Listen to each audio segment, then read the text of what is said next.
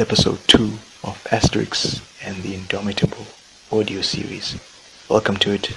My name is Alan, hoping that you are doing well and you got into the new year all safe and sound and things are going smoothly for you so far. I'm okay. It's been a while since episode 1 came out. Things didn't go my way in December, but finally had the chance to sit down and get this done, and here it is now. So if you are listening to this for the first time, you didn't catch episode 1, please check the description. You will find a link to episode 1, so you can pause this, go back and check out episode 1, in which we looked at volume 1 of the Asterix comic book series, Asterix the Go. So you can check that out. Today though, we are looking at volume 2, book 2, album 2, which is Asterix and the Golden Sickle. Now for me, this is the book that got me into the Asterix series way back in primary school. There was this library copy, a battered old copy, that a former classmate of mine and I, we would read that copy. We'd take turns reading character dialogue, and it was fun learning about all these characters. And unfortunately, with that copy, it was missing a lot of pages, and it would be several years before I found out how things ended. So as we go through the story, I'll be sure to let you know at which point that copy ended, and well, at least this time around we've got a complete story. So I'm looking forward to diving into it. If you have your own copy of Asterix and the Golden Sickle, you are free to have it with you on the side. There will be a couple of times where I'll mention a certain page and you can turn to it to see what I'm talking about. If you don't have a copy, in the description you will find an internet archive link to where you can read a copy of Asterix and the Golden Sickle online. So let us have a look at this book. Obviously it was written by René, Goscinny, with Uderzo being the illustrator. It was first serialized, I should say, in the French and Belgian comics magazine Pilote from issue number 42 up to issue number 74 between 1960 and 1961. And then it was published as a collected volume in 1962 by Dargaud. I hope I got this right. Dargaud. This is a publishing company in France, which was founded by a man named Georges Dargaud in 1936. This company also published Tintin magazine and another comic that Goscinny co-created. Maybe some of you have heard of it, Lucky Luke. Maybe some point someday, once we've caught up in Asterix, we'll look into Lucky Luke, because I remember there was a live action TV series way back in the early 90s. That's my earliest memory of Lucky Luke. I didn't know that it was based on a comic book series, so I think that would be something worth diving into at some point. Then of course the English translation for Asterix and the Golden Sickle was done by Anthea and Dereck Hockridge.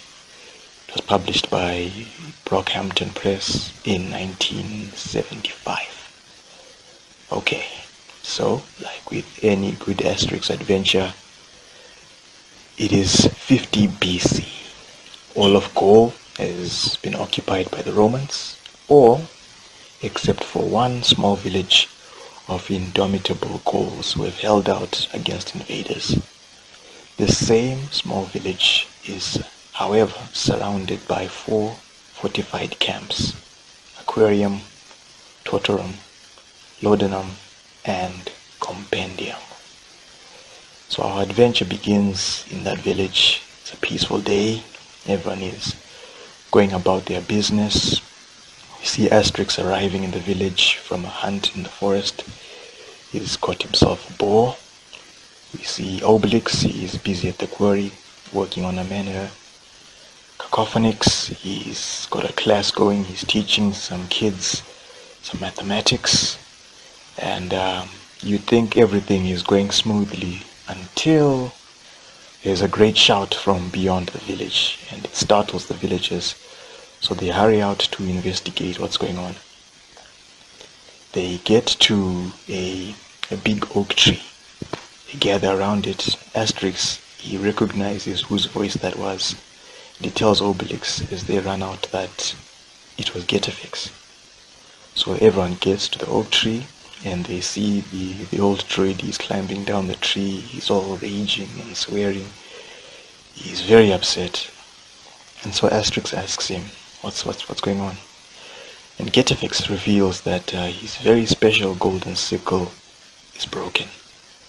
One of the ingredients of the magic potion that is brewed by Getafix is mistletoe. And in order for mistletoe to have the special powers that it is known for, it must be cut by a golden sickle. So Asterix suggests, okay, you might as well just buy a new one, But Getafix tells him that he only uses sickles that are made by a man named Metallurgix, who lives in Lutetia, which is modern-day Paris. But perfect timing to break a golden sickle, because unfortunately for Getafix, he tells Asterix and the others that there's an important event known as the Great Annual Conference of Gaulish Druids, which takes place in the Forest of the Canuts, and he can't go to this conference without a golden sickle. Just on a side note, the Canuts, C-A-R-N-U-T-E-S, the Canuts, they were a Gallic tribe from the Iron Age and the Roman period. So that's where the Forest of the Canuts is named after them. So, eager to help the druid, Asterix volunteers to travel to Lutetia to meet with Metallurgix. And Getafix is grateful for him wanting to help, but he thinks that it would be too dangerous, which is funny because Asterix is the one who volunteered.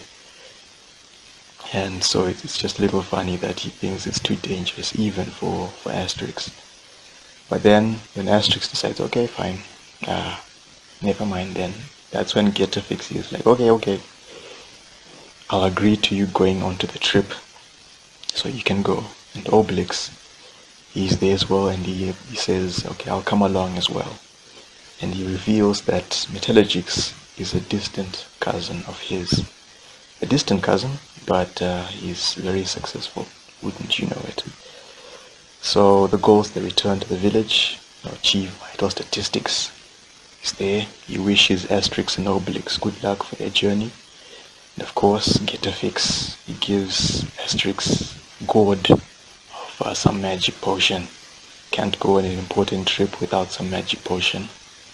So after that, Cacophonix, he also shows up. He wants to sing a departure song for the two ghouls, but the other villagers, they're like, we've got better things to do. So before Cacophonix gets a chance to sing his farewell song, everyone disperses for their own good reasons. And so our two heroes, they leave the village, they enter the forest, and Obelix, he's got himself a menhir that he's carrying, a little gift for cousin Metallurgix, while Asterix, he decides to take a drink of magic potion because he's heard that the forest is full of bandits, so he needs to be on alert. Unfortunately, no magic potion for Obelix. As we know, he fell into a big cauldron of magic potion when he was a baby, and so now this This is where we get the ongoing gag of Obelix. Once magic potion is involved, Obelix, he also wants his own share of the magic potion, but he's always being told, no, you can't have magic potion, Obelix. You fell into a cauldron of it when you were a baby, so it would be dangerous for you to have some now. So he delivers this hilarious line, all these feeble excuses about me falling into the cauldron of potion when I was a baby, just to stop me from having any. It's not fair. So that's classic Obelix there. So he asks Asterix if he's got anything to pay for the sickle.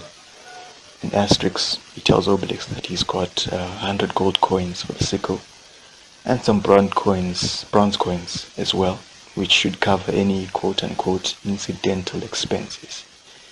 And sure enough, as they're going on about money, wouldn't you know it, a group of bandits appears to ambush the two ghouls. They want that money, your money or your life. And unfortunately for the bandits, they picked the wrong ghouls to try and hijack, because the two ghouls, they make quick work of the bandits and they just carry on with their journey. I mean, as they are beating up these bandits, they're actually having a conversation like nothing unusual is going on. And Asterix, he's just hoping that they won't be slowed down by any more bandits along the way. In the evening, they make it onto the Roman road and they see an inn just off the road, an establishment called the Contrite Barbarian, which is famous for roast boar. Good news for Obelix. It is run by a goth man, judging by his accent. If you've got the comic, you can check out the font of his text bubbles to indicate that he is from the goth tribe. He's ready to give them a room for the night and some dinner as well. And while the two ghouls are eating, he asks where they're headed, and Asterix tells them that they're going to Letitia. And there's another patron who's there eating at a nearby table. He overhears this. He goes over to Asterix and Obelix and he tells them that he's from Letitia and things aren't going so well over there. Apparently sickles are in short supply. And Obelix, well, he's optimistic. He just tells them, we know where to go. He's not worried about things not going too well in Letitia.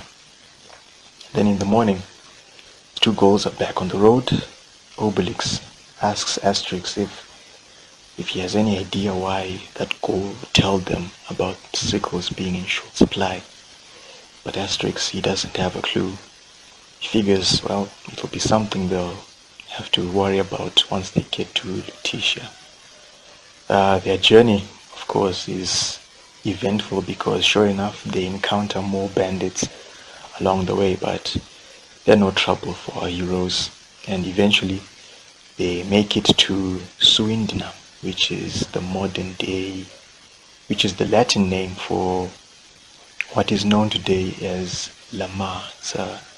It's a town in France. But they can't find any accommodation because when they arrive there, it's on the day of a great ox cart race known as the Swindon 24 hours, which is a nice little reference to an actual annual sports car race, which is the 24 hours of Le Mans. Maybe some of you who are sports car fans, you might have heard of this. But eventually, the two ghouls, they arrive in Letitia. It is quite a sight for the two ghouls who have come from a village in the northwest coast, seeing Letitia, which is a bustling place with crowded streets, busy roads, and a polluted river. Unfortunately, this is, the River Seine. They approach a fisherman who isn't having much luck catching fish. All he has reeled in so far are empty amphoras. These were ancient jars. They were mainly used to hold oil or wine. So this fisherman, after Asterix asks him if he knows of Metallurgic's, the fisherman directs them to where Metallurgic's house is. The two ghouls, they get to the house. Asterix knocks on the door, but there's no response. A next door neighbor, he looks out the window just to see who's knocking at Metallurgic's house. Asterix tells them that they're here for Metallurgic's, and the neighbor, he suddenly looks worried now, and he tells them that Metallurgic's isn't there anymore, and it would be a good idea if the two ghouls left right away. And so Obelix, he thinks this is a little weird, and he suggests maybe they break into the house. But Asterix, he stops him from doing that, because nearby a group of Roman patrolmen is on the way. So Asterix thinks it would be a good idea if they just left the area, maybe ask someone else. And they get to a nearby pub, which is run by an Avernian landlord. The name of this pub, of course, is the Mary Avernian. The Averni, I should say, were another Gaelic tribe from the Iron Age and the Roman period, who lived in what is now the Auvergne region in France. It's a central region in France. So after ordering a couple of beers and having a brief chat with the landlord, Asterix asks him if he's seen Metallurgic's. The landlord, he looks shocked as well after hearing the name of this missing sickle dealer, and his mood suddenly changes also. He's no longer as friendly as when Asterix and Obelix arrived, and he starts telling them to hurry up because it's closing time. So the ghouls, they finish up their beers and they leave, surprised that this man is now hostile all of a sudden. After the ghouls leave, the landlord, he sneaks out of his shop. He goes over to another building and he knocks on the door. Someone answers. It's a tall-looking ghoul who's dressed in a striped vest. This unknown man, he hears from the landlord that a couple of ghouls are looking for Metallurgic's. And so this man, he pays the landlord after receiving that information, and he decides to go and look for Asterix and Obelix. So he's moving through the crowds in town, and it doesn't take him very long to pinpoint the two ghouls because Obelix is carrying that mene on his back. So this unknown man, he sees them just up ahead.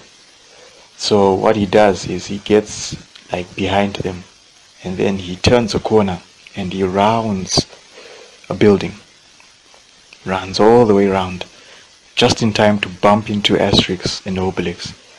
And while after apologizing and checking that they're okay, he asks the two ghouls if he can help them since they don't look like they're from around here.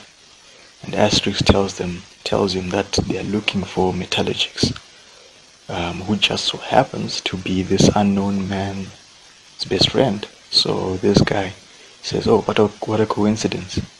So he agrees to help the two ghouls, and he leads them to a tavern where they can buy another sickle. They enter the tavern. It's a packed place. There's a live band going on and all, but the three ghouls, they manage to find a table.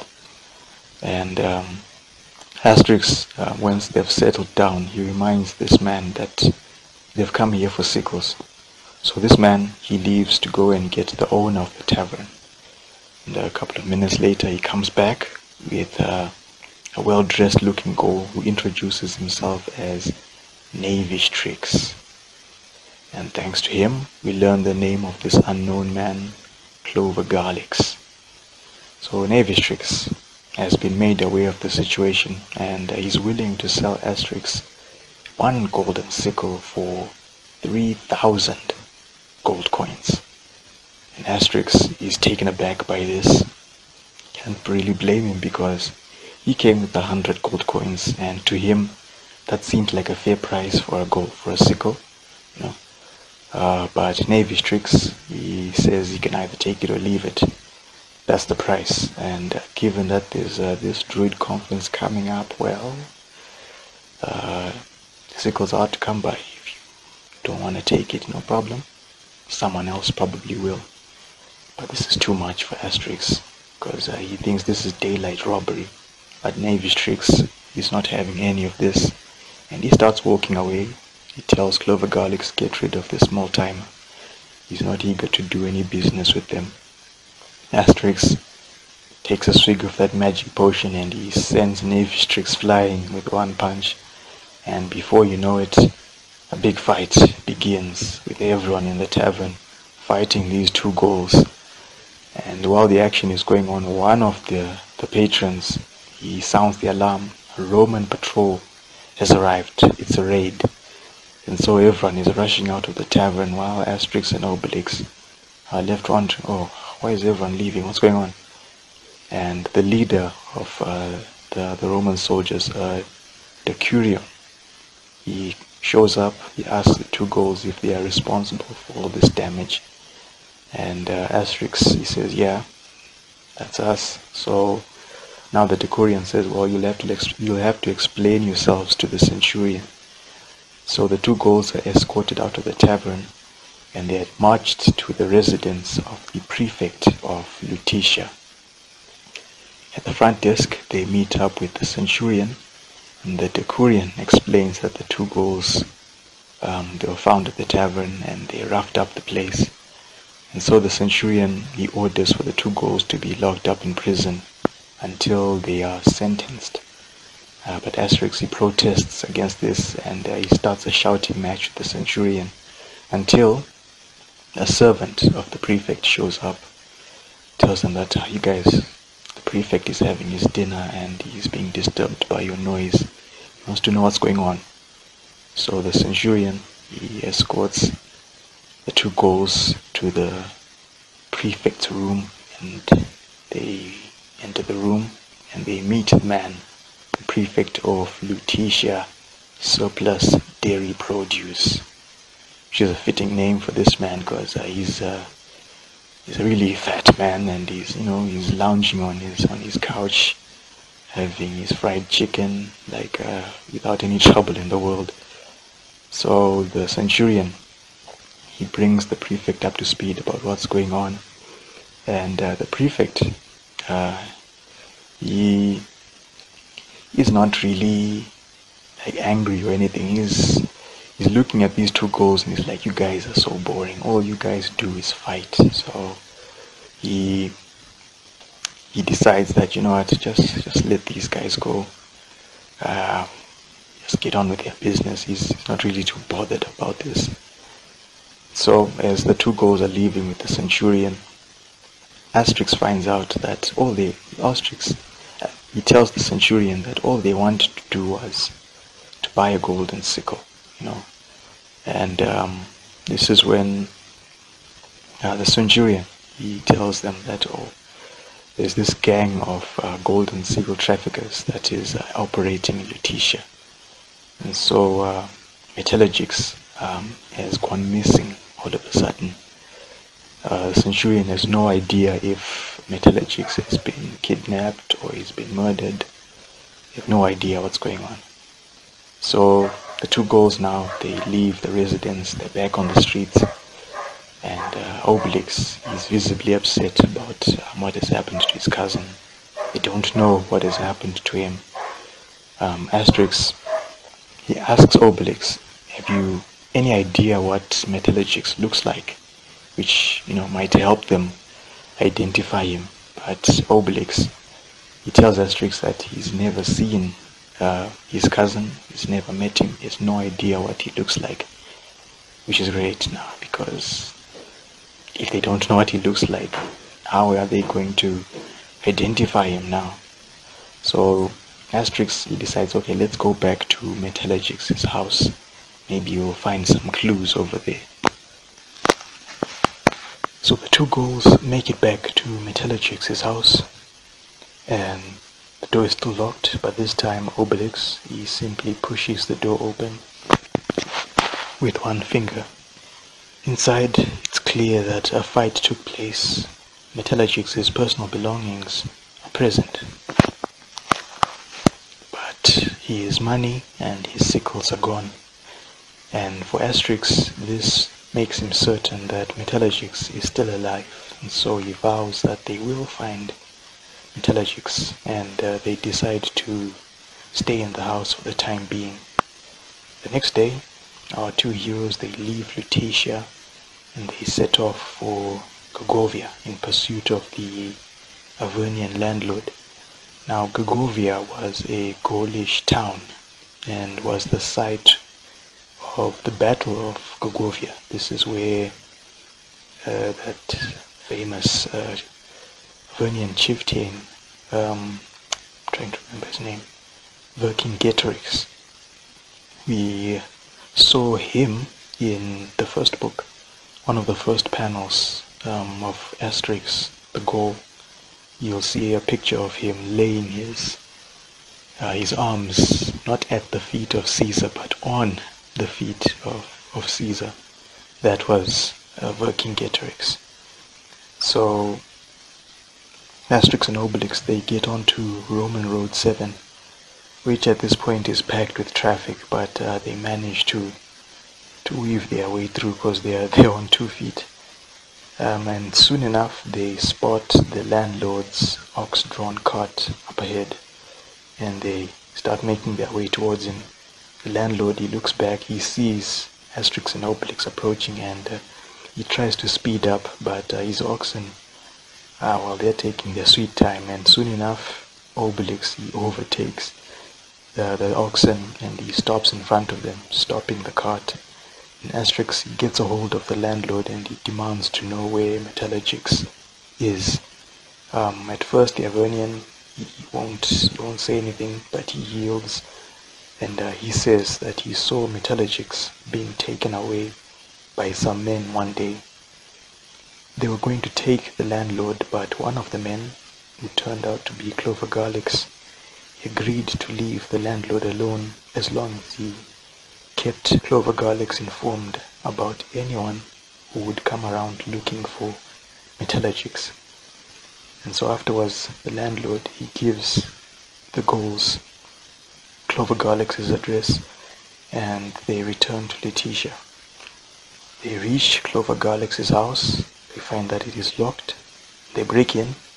They look around. Nobody's there. So Asterix, he suggests that they search the place anyway. But these two guys, their searching it's not quiet. It's super loud, and this draws the attention of a patrolling troop of soldiers, which is being led by that decurion from earlier who found them at the tavern. He sees the two Gauls, and he's surprised to see them again, and he escorts Asterix and Obelix out of Clovergarlix's house. They go back to the prefect's residence, but this time they go straight to the cells. And in the cell where Asterix and Obelix are is another Gaul who's had one too many drinks. He's trying to say long live Vercingetorix, but he keeps getting Vercingetorix's name wrong. But Asterix, he speaks to this man and he asks him if the man, he asks Asterix and Obelix what they're in for, and Asterix, he tells him that they're looking for Clovergarlix. And so this Gaul, he says that he knows him because he used to work for Navitrix, and he says he often heard them making arrangements to meet under a dolmen. A dolmen was a sort of tomb from way back, prehistoric age. You would identify it by, there would be usually two upright stones, and on top of the stones would be a capstone. That's a dolmen. And so with that information, Asterix and Obelix, they burst out of the cell, followed by this drunk Gaul. They make it all the way outside, but they are spotted by guards, and the alarm is raised. Asterix and Obelix, they start fighting their way through the legionaries up until the prefect's servant shows up because of the noise. And you know what happens? Everyone is escorted to the prefect's room, but as for the drunk Gaul, he tries to escape, only to be recaptured and taken back to his cell. So when Asterix and Obelix meet up with surplus dairy produce again, despite all the damage that they've done, messing up Clover Galaxy's house, breaking out of a cell, beating up not just one but 7 legionaries, the Gauls are set free by Prefect because he finds what they've done to be highly amusing. He's just having fun with all this, so he lets them go. So Asterix and Obelix, they're back on the streets of Lutetia. Now they have to find the location of Navistrix and Clover Galaxy's meetings. But does Lutetia have any dormants around? They're not sure. So as they continue walking through the streets, Asterix sees a tourism business just up ahead and considers maybe they'll find some answers there. They get to the tourism business, which is run by a Roman by the name of Claudius Omnibus, who works as a guide for people who are interested in looking around the city. So Asterix asks him he tells him that they wish to see some dormants, but he's told that there are no dormants in Lutetia. But Claudius has heard of at least one dormant, which is in the forest over where the sun sets. It's good news for the Gauls. They are ready to go on a tour to find this dormant, but Claudius he turns them down because he's heard that this forest is full of wolves and bandits. And so the 2 Gauls would have to make their way on their own without a guide. On this page, this is on page 28 if you got the comic, on the bottom right panel, right after Asterix and Obelix have left the tourism business, we get our very first sighting of one more popular character from the Asterix cast, Dogmatix. The funny thing is, as Asterix and Obelix are walking away, Obelix, he doesn't notice the dog, but the dog, he's looking up at Obelix, he notices him, and I just thought it was worth mentioning. If you've got the comic, you can turn to page 28 to see Dogmatix for the very first time. I'm not sure now which book Dogmatix is officially introduced, but at least we get to see him now, and I just try to imagine what people were reading this volume for the very first time, way back in the 60s or the 70s, seeing this little dog, just this one panel on this page, not knowing that little dog would go on to be one of the most recognized characters in comic books. So it's just nice to see him there. So the forest that Asterix and Obelix are going towards would go on to become what is known today as Bois de Boulogne. Hope I got that right. BOISDEBOULOGNE, Bois de Boulogne. This is a public park which is in Paris, the second largest public park in Paris. So if any of you are from France, you'll know what I'm talking about. The Gauls leave Lutetia, they make their way to the forest. By the time they get to the forest, it is nightfall now, and as they enter the forest, the first thing they hear is the howling of a wolf. They follow the sound and it leads them to a pack of wolves that has surrounded a tree. And as they're assessing the scene, there's a voice that comes from the tree, hoping that the 2 Gauls can take care of the wolves and help him out. So Asterix and Obelix, they deal with the wolves. And once the wolves have been taken care of and sent away, from this tree climbs down a shabby looking fellow. He's about the same height as Asterix, but he's got a club attached to his belt, and so he introduces himself as a bandit, which is comical because when Asterix and Obelix arrived in the forest, they made a bet as to what would they encounter first. Would it be wolves or bandits? Asterix, he bets that they'll find wolves, and Obelix, he bets on bandits. And so Asterix, he won the bet because they encountered wolves first. So when this bandit appears from the tree, Obelix gets a hold of him, and he's shaking him about, saying, you could, if you'd appeared earlier, I would have won the bet. So this guy is visibly shaken, but they're all there. There we have our first appearance of a bandit. And so Asterix, he asks the bandit if he knows of any doormans in this forest, and the bandit, he knows of one doorman, which is near a big oak tree that's in the middle of the forest. But not even this bandit wants to go there, and he hightails it before Asterix and Obelix can make their way to the middle of the forest with him. So they continue their journey to the middle of the forest, but soon it starts to rain, and it turns into a full-blown thunderstorm. So Asterix and Obelix, they have to wander through the forest in the dark, making their way until they can find some shelter and wait out the storm. After the storm passes and the moon comes out to light the forest up so that Asterix and Obelix can see their way, they realize that the shelter that they were waiting under was the doorman that they were looking for.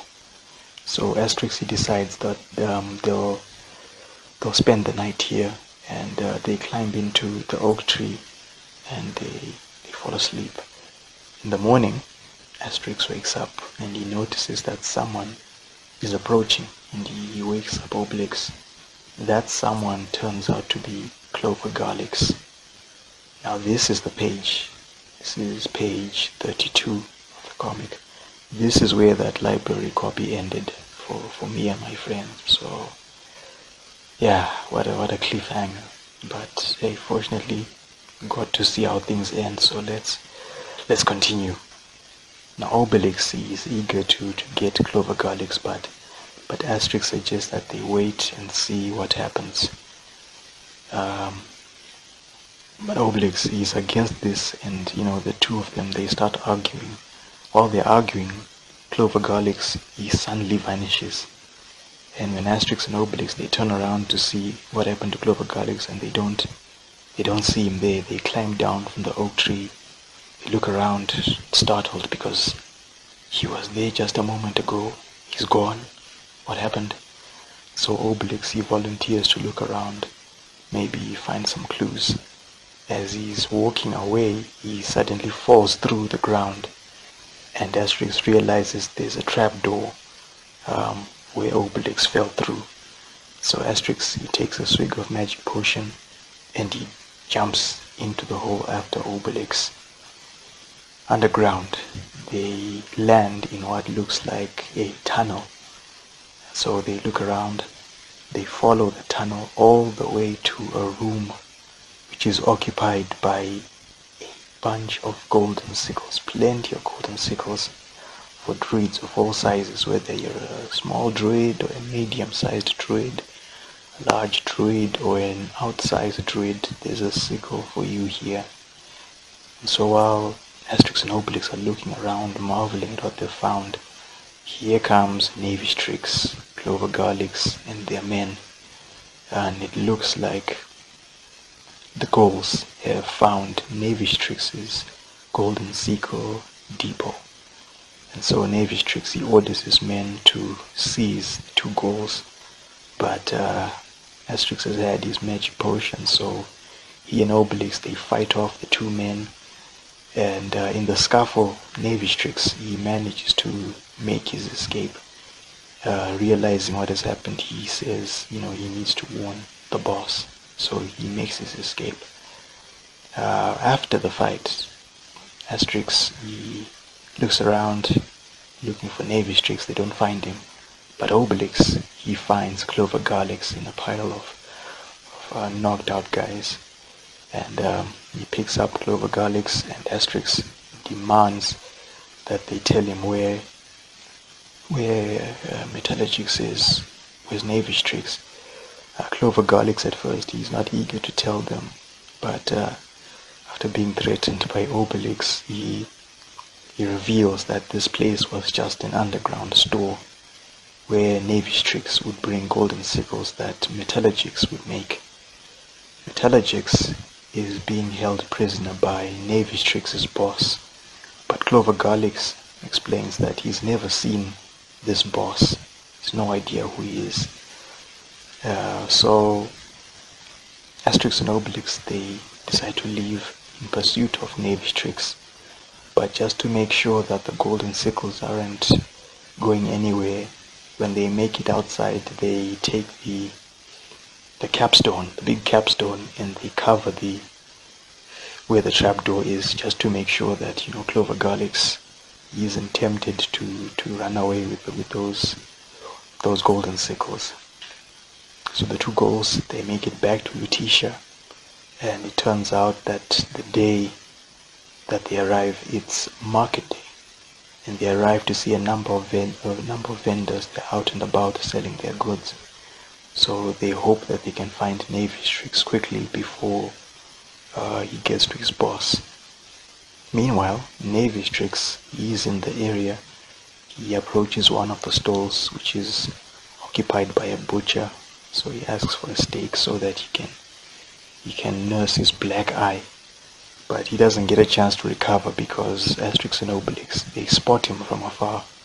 And so Navistrix, he takes off again with Asterix and Obelix in hot pursuit. But they don't get to Navistrix because while Asterix and Obelix are running about, they bump into that Roman patrol again, being led by the Decurion. And this becomes, it's become a running gag now where Asterix and Obelix keep bumping into this Roman patrol. And so they're taken back to the prefect's residence, back to the cells, but this time they are separated.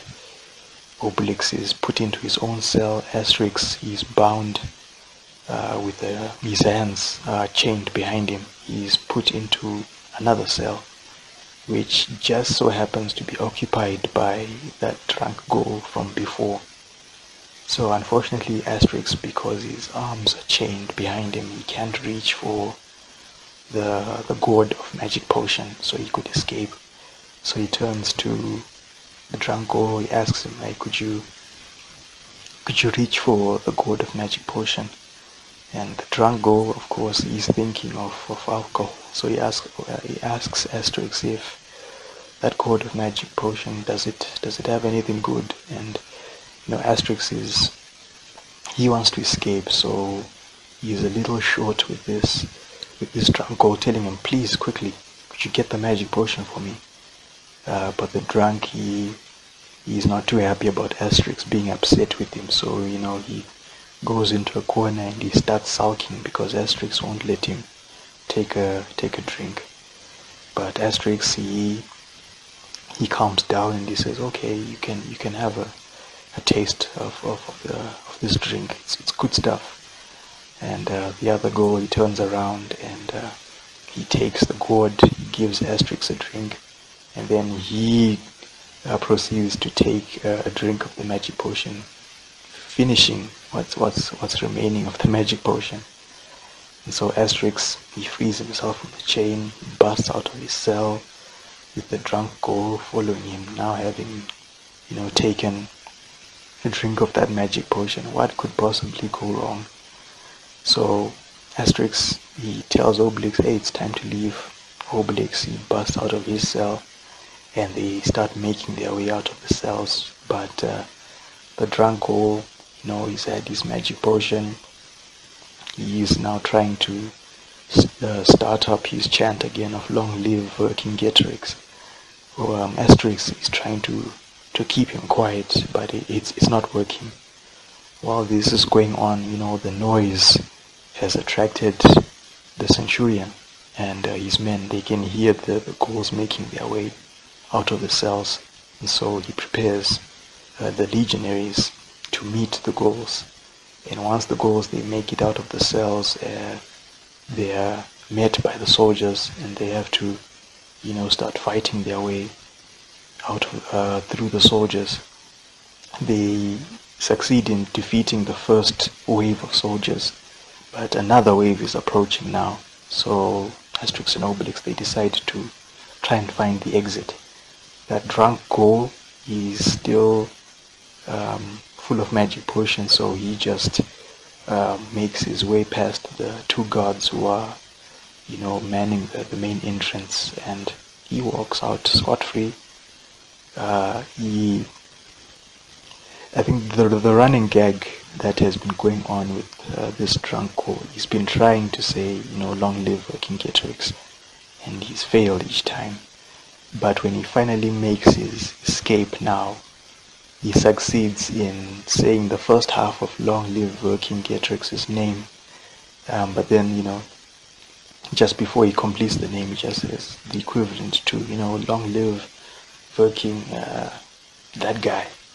So I just thought that was, a gag paid off. So I thought that was pretty funny. So back to Asterix and Obelix, they are wandering through one of the buildings in the residence, and they reach a door which is guarded by one of the soldiers, and he tells them to halt because the room is occupied by the prefect, which is the person that Asterix and Obelix are hoping to see. So they just swat this guy aside, and they burst into the room. They find the prefect and his subordinate, knavish tricks. Well. So the centurion and his men, they also arrive into this room looking to punish Asterix and Obelix. But Asterix, he tells the centurion that the prefect is the man who is behind the Golden Sickle trafficking operation. But of course the centurion doesn't believe this until Surplus Dairy Produce speaks up and confirms that indeed he is the man behind the operation. The jig is up, old sport. And he says that he just did it for a bit of fun, just to make some money on the side, considering how bored he is being around here. So, he just wanted to do something interesting. And so Asterix, he asks the prefect where Metallurgix is, and Surplus Dairy Produce, he tells them, he's in the cellar. So Asterix and Obelix, they rush down to the cellar, they burst through, and who's the first person who speaks? Obelix, when he sees his dear cousin Metallurgix, who just so happens to look like Obelix, like face the hairstyle as well, but he's a short fellow. I think he's about the same height as Asterix. But I just thought this was comical because not too long ago Asterix had asked Obelix, what does your cousin look like? And there we saw Obelix saying he's never seen the man, he's never seen him, he's never met him before. But here we are, and he immediately recognizes Metallurgix, probably because, they look exactly the same face-wise. So the two cousins embrace, everyone is happy. Metallurgix is safe and sound. Actually, when they arrived in the cellar, he was busy working on another golden sickle. Like if you look in the room there, a bunch of golden sickles, like a whole heap of golden sickles in the corner. And he turns, he sees Obelix, and Obelix, he introduces Metallurgix to Asterix. And then the centurion and his men, they are escorting the prefect and knavish tricks down into the cellar. They're chained up and all, and he orders for Metallurgix to be released because they've got the two culprits now. And we see Dairy Produce, Surplus Dairy Produce, he's all excited now because, something major has happened. Despite that he's been caught, but he's thinking, okay, what will Julius Caesar say when he finds out about this? Maybe they'll end up in the circus being chased around by lions. And Navistrix, he's quite the opposite. He's not looking forward to what will happen to them. He's not thrilled at all about this, but the operation has come to an end now. So Asterix, Obelix, and Metallurgix, they leave the prefect's residence. They've got the sickles, and they go back to the forest to pick up the other golden sickles. And then several hours later, they make it back to Metallurgix's house, where they have something to eat and refresh. And Metallurgix, he thanks Asterix and Obelix for rescuing him, and to reward them, he hands them a golden sickle for Getafix. And Asterix, he's like, oh, we need to pay you for this, but Metallurgix, he's like, no, you guys, you saved me, so this is for you, free of charge. And so afterwards, Asterix and Obelix, they leave Lutetia, they say farewell to Metallurgix, and they make their way back to the village. It's a pretty uneventful journey, although they do encounter a couple of bandits here and there, but eventually they make it back to the village, and they are welcomed as heroes because they've got a golden sickle for their druid. And Asterix, he presents it to Getafix, who's grateful and is happy that the two ghouls, they came back safe and sound. And Asterix and Obelix's adventure comes to a close, of course, with a banquet. And this is where we see, on the final page, we see Cacophonix. He's bound and gagged. He's not joining in the festivities. He's been cooped up in some house, and of course, this will be the first of many times where the man with the golden voice is bound and gagged before he can get a chance to sing and celebrate with the others. So I just thought it was a nice touch, but well, this is it. This is where we reach the end of a pretty eventful adventure, Asterix and the Golden Sickle. I think for many fans this would be where the signature, the trademark for what Asterix, the comics are known for. This is where it started, because we got Asterix and Obelix journeying together, leaving the village and going off on a big adventure. Unlike in book 1, where we did get to see Obelix, but he stayed in the village, while Asterix, he left to rescue Getafix from the camp compendium. So, this would be where the adventuring starts, and we get a couple of signature traits, like Asterix and Obelix bickering over this or that, Obelix, being unreasonable at times. These would be, running gags throughout the series, but I thought it was just nice that this is where all that started, and it just makes you look forward to what else, what other adventures do Asterix and Obelix go on later on. So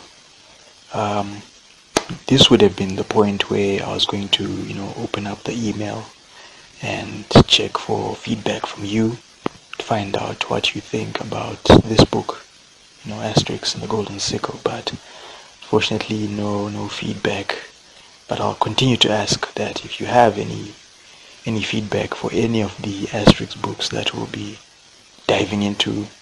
In the description you will find the email address, asterixaudioseries@xmail.net. That's asterixaudioseries@xmail.net. That's where you can send all your feedback, or even any stories that you'd like to share during your time as a fan of Asterix. Maybe what was the first comic book you read, your favorite movie, if you played any of the games, anything that you'd like to share, you can send it to that email address. Please make sure to include your name and where you're writing from, so that when I'm reading the emails, I'll know who sent which email, and I can, properly identify you when I go through the feedback. As for trivia, there are a couple of trivia notes that we can look into just a little bit, like the two names of Navistrix and Clover Garlics. Navistrix, his name is a combination of knavish and tricks. Now, someone who is described as being knavish is someone who's skilled at being deceitful, so knavish tricks. And then Clover Garlics, clove of garlic. Picture a bulb of garlic, right?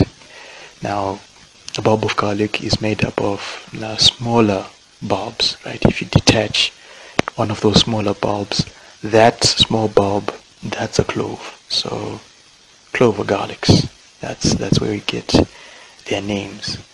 And then there was a plan to do an animated movie adaptation of Asterix and the Golden Sickle. But unfortunately, after how the movie adaptation of Asterix the Gaul was received, it was poorly done and poorly received. Goscinny and Uderzo, they just turned down the idea of doing an Asterix and the Golden Sickle movie. They turned it down. But the good news is they would go on to direct one of the Asterix movies. I'm sure you might know which movie that is. We'll get into the comic book at some point, but I guess that's the good news, and maybe I'll do a review of that movie after we've gone through the comic book. And then one more bit of trivia is about the prefect, Surplus Dairy Produce. He was modeled after an English actor by the name of Charles Laughton. I hope I got that right. That's Laughton. Charles Laughton. He was famous for a couple of major movies. I think two that were well known were Mutiny on the Bounty, which came out in 1935, and then he played a role in the big blockbuster Spartacus in 1960. So Charles Laughton, that's where we get Prefect, Surplus Dairy Produce. But I would say, like, modern, I'm thinking modern people, like right now, based on what's happening, like right now, this is February 2022, so I'm saying if I could think of one person who comes close to being maybe a model of Surplus Dairy Produce, I would think of current British Prime Minister Boris Johnson. Not only because of how he looks and being a big man, but I think, like, in my head, when I think of Surplus Dairy Produce, how he speaks, if you read his dialogue in the comic, I think of Boris Johnson, and I hear that voice reading the dialogue. So you can just look into Charles Laughton. If any of you were fans of his work, then maybe sometime you can go back and have a look at his movies. But now you know where we got the Prefect, Surplus Dairy Produce. So in the next episode, we'll be looking at Book 3, which is Asterix and the Goths. We met one Goth in this volume. We'll get plenty more in the next volume, so I hope you're looking forward to that. And of course, if you've got Asterix and the Goths, feel free to start reading it now, and you can send in any feedback that you have about that volume. I'm looking forward to receiving that. Now for some a deprogramming note, if I have to borrow a term, just wanted to share this with you regarding what's going on in the real world. Now, the house where my family and I are staying, we've been renting it since 2014. That's when we moved in here. So the landlord now, he's given us until April to find a new place, because we haven't been paying rent on time. Not just because of COVID, but being in Zim, things haven't been too good around here. So the people that we supply our products with, because like here at home, the old man, he's got a manufacturing business, so my brother and I, we help him with that. So the people that we supply, they delay in their payments, and in turn rent is delayed as well. So I guess the landlord, he just reached a breaking point, and he just decided no, he's going to let us go. So initially my plan had been February, I take a break and then come back in March to continue with the content. But now that we have to move, I'm not sure what March is going to look like, and April as well. I'm hoping maybe by then would have found a new place and settled in, and then I can continue with the content.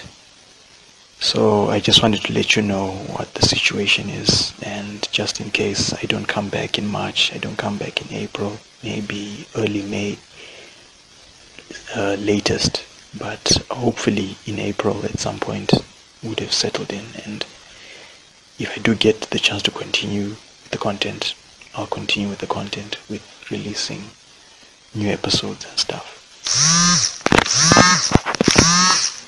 So that's the little heads up. Please understand, these things happen, I'm guessing maybe the landlord might have owed other people money, and they were pressuring him to pay up, and so he pressures people who are owing him money, which would be his tenants or whoever. So this is the stuff that happens, but we just move on and get on with our lives and hope for the best and see what happens down the road. So yeah, that's my closing note. Thank you for listening to this episode. There is a link to episode 1 in the description, as I was saying, so you can go back and listen to that as well. Until then, take care and look forward to the next episode of Asterix and the Indomitable audio series. Take care.